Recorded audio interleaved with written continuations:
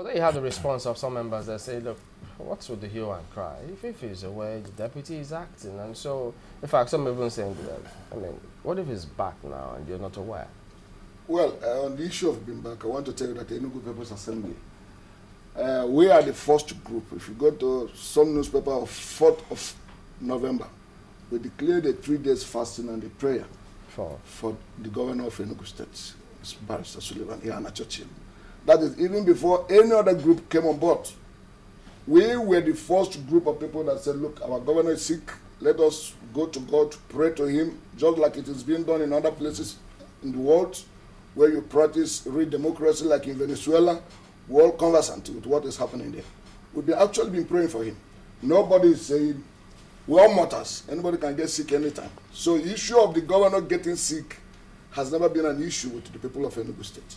And again, as I said, his absence has actually stalled development in Enugu State. Starting from legislation, for the past 5 months, there has never been any bill assented to. Have they been sitting? Well, that's another big question, because sometimes last year, they all went on a jamboree trip to the United States. Sorry. All the 24 members of the House of Assembly. Are you saying they've not been sitting ever since then? Even if they have been sitting, it's like they are not sitting, because nothing has ever come out of their sitting. But have they been sitting?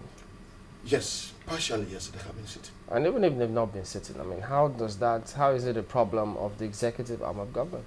Well, the duties of the legislatures is to make laws for the land. And those laws becomes effective only when it is being assented to by the executive.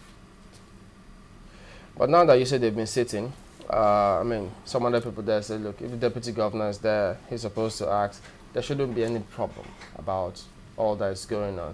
But from your perspective, what exactly are you now asking? What we are asking, first and foremost, if our governor is back, we say a big welcome back to our big brother, to our good governor. If he is not back, we are asking the people on the corridors of power in Enugu State to do that which is right, which is to allow the deputy governor not only to act, but to be active. Because right now, as I talk to you, I repeat, nothing is happening in Enugu State. If anybody has a contrary view, let him come here. I'm ready to meet him any day, anytime. There's no road construction going on in Enugu State. There's no new structures. Even the old secretariat they brought down, I'm telling you, nothing is happening there.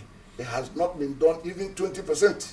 So what would you say if after all of this, because in the news space, you know, after the picture appeared, which you say wasn't real, yeah. And the news, even as it's early this morning, has it that the governor will arrive today. For some others, they say he's already in the country. Yes. What would you say when finally he comes back, and what would you say about the picture, which you never believed it? Well, the picture I have a Sun newspaper here. You can see where it is written, courtesy of Enugu House of here. Courtesy Enugu Government House. So it's not my own making. They supplied this picture. Yeah, so does that invalidate the picture? Because they supplied it. No, that is not the issue. Okay, were they part of the group that made the trip to London along with the Governors Forum representatives? So you're saying that this picture is not real? It's not real, yes. On what grounds do you say I have just told you why it is not real. Because Enugu State government has supplied it. Yes, and the people went now and said when they went for economic summit in Geneva in 2011, that was when this picture was taken. But you know, do you also doubt, sorry Chamberlain, do you also doubt the statement of the governor of Anambra State, who said he spoke with the governor and his deputy on the Amansi issue? No, not at all. But again, after he said he spoke with them, he didn't tell you exactly what our good governor said.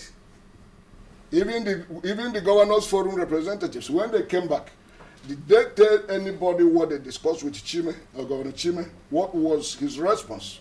The body language is there shows contrary, that all is not well.